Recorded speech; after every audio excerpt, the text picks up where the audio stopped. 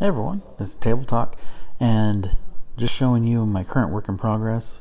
Finally got back to working on the Tuskboss on Maw-Grunta, and so this is one of the biggest models I've ever done, doing it in pieces before actually assembly. And so far we're just doing some of the base coats.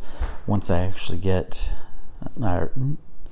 next, I'll actually be working on the tusks and the inside of the mouth, as well as the teeth, and then from there be doing the armor and the actual auric on top.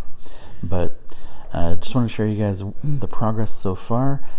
Do expect that we should be getting ready to actually start layering some additional color on there to add some more dimension to the actual fur itself, and going to be doing a little bit of some dry brushing, going for some edge highlighting on the armor specifically more than anything else. But definitely a lot of work to go, and can't wait to see how it turns out.